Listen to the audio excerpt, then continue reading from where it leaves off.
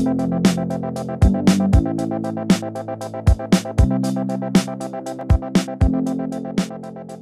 name is Melinda Mascayano. I'm a first assistant director on Tankhouse. So the first AD on a movie primarily does all the logistical planning of the production. A typical day on set would entail making sure many of the departments, which we have camera department, grip and electric, makeup, hair, wardrobe, art department, making sure that everybody is on the same page in terms of what scene we're going to shoot first, what scene we're going to film first. So we need to make sure that all of our players are ready, so then the last piece to the puzzle that we bring in is our cast, is the talent.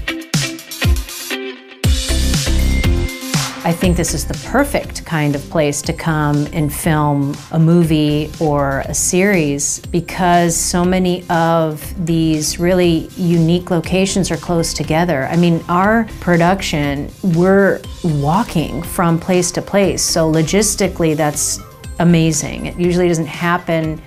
We don't get that lucky at home.